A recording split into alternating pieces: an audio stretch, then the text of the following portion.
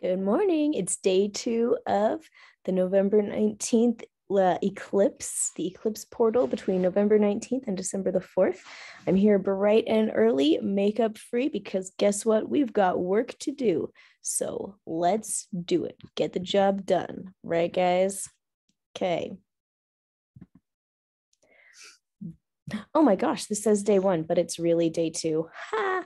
It's day 2, guys. How was day 1? What are you feeling? I asked this in my Facebook group. That post has like 118 comments so far, but I've loved reading everybody's experiences. As we're going through this eclipse portal, the important thing to remember is that how it affects each of us is going to be really different because all of us are different.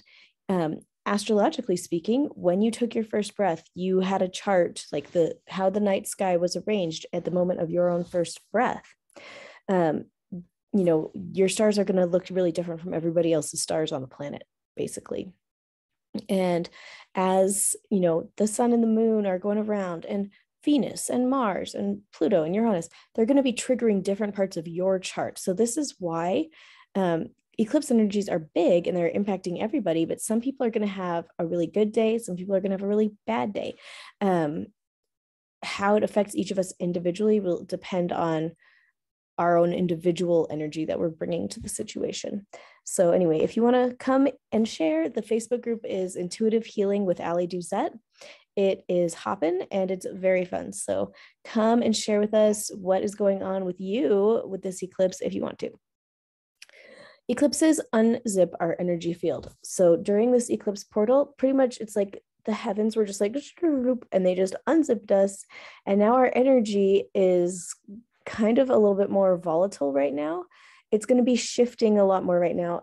I loved somebody's comment on yesterday's thread about the eclipse energy when I asked like how did day 1 go, and she said she felt like she could do a lot more emotional healing work during this time, and she listed all the stuff that she did, and I was like mind blown, like, oh my gosh, she is doing so much. This is so good.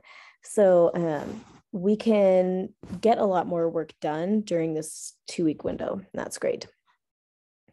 Again, tapping can reset your physical body organs. We're working with meridian lines, and your belief systems and your subconscious mind are inside of your physical body. Okay.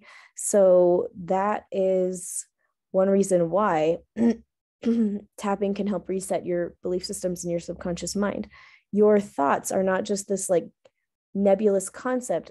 Your thoughts are things, and they literally have space inside your own body. And so when we're resetting the physical body with tapping and combining it with what's called tapping scripts, we're resetting the subconscious mind.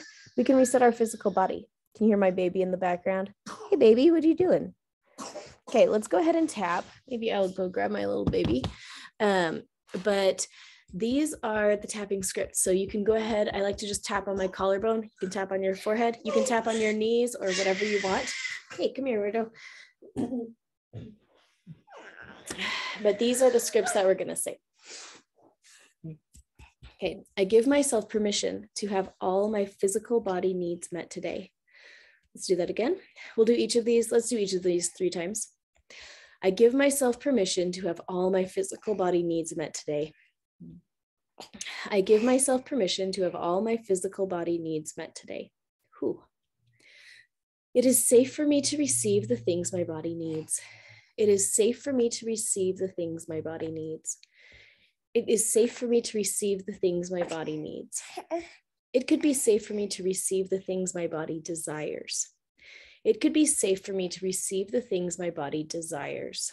It could be safe for me to receive the things my body desires. It can be safe for me to care for my physical body today. It can be safe for me to care for my physical body today. It can be safe for me to care for my physical body today. You put your hand on your heart and just breathe in. Ooh.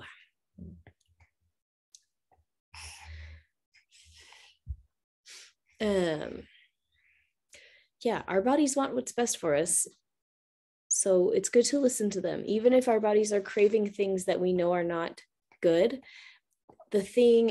what we have to understand about the body is that when that happens, it's because your body is trying to process it's trying to keep you safe. So for example, if you're craving like food that you know is going to make you unhealthy or like overweight, your body still has your best interest in mind, but your body is coming from this place of being overweight is going to protect me from people who want to hurt me. It's going to keep me under the radar. Like people won't pay attention to me. I need to be invisible, or it's going to protect me from some kind of abuse or harassment. Your body always has your best interests in mind. When your body is telling you to do stuff that you're like, this is a bad idea, but my body wants it. That's when you have to listen to your body. You have to go talk to it. You have to have a conversation with your body. Okay. So, and you're trying to figure out what's going on. And so that is what we're kind of doing today, and hopefully not a lot of time. This doesn't have to take 10 years, like just opening up the gates and saying, body, I do want to hear what you have to say. That is the most important thing. So if you skip the rest of this video, just say, body, what do you want me to know today? And just listen. You might not have an answer come immediately, but over the next couple of days, you will. Okay, scribbling, it's one of my favorite techniques. I'm going to put a link to that video at the end of this video. But if you go to allydozette.com/scribbling, that has a full instructional with the video, but additional written instructions, because I made that video before I fully understood what I was doing, which still works, but it has more instructions at the website. So I recommend that. And then I actually wrote an entire book about this technique because it has some more nuance to it than you would think. And that book has a lot of instructions on how to use it for things like weight loss, which I mentioned because that's a big one for a lot of people. It talks about how I scribbled myself into a new house, this house. And so check it out if that sounds fun. Okay. But for scribbling today, you read the instructions. The label for the top of your paper can be my resistance to listening to my body. And if that's too big, follow the instructions to kind of smash that up and then scribble it out a little bit at a time. Other ideas for today are going to be, it's hard to hear my body, I can't hear my body, or I'm afraid of what my body has to say. All of those scripts, you're going to scribble them out.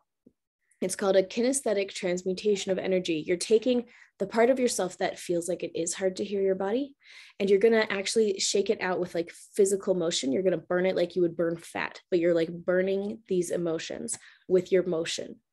And then you'll see for yourself how scribbling like that can release your blocks and things just start to flow to you. You're going to receive a lot more information from your body.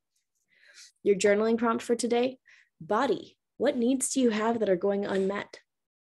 Body, how can I serve you today? Pick one of those, pick both of them, write them out one at a time, and then you just skip a line and just write down whatever comes into your mind. You don't judge it. If it feels like you're making it up, the newsflash is it's your body. So like, yes, you are making it up. Your body is making it up. Your brain is part of your body. So you don't have to say, oh, but it feels like I'm making it up. Yes, you want it to be made up. You want to make it up. It's you, it's your body. So yeah, just let whatever comes into your mind flow into your mind and write it down. Writing is important. You want that physical record, and you want to show your body you're taking it seriously. So write down what comes into your mind and use that to inform your decisions today. And in the coming couple of days, you might have some big experiences with this journaling. If you have never talked to your body before, the time has come. This is the time we have to start connecting with our physical bodies. This is why we're here on this earth, to have a body, to be an embodied spirit. And so our tabernacle of flesh is, one of God's greatest gifts to us. We need to be communicating with it and listening to what it has to say and meeting its physical needs. So okay, that should keep you busy today. And enjoy the Eclipse Portal, guys. We're doing it. You're rocking it. Good job.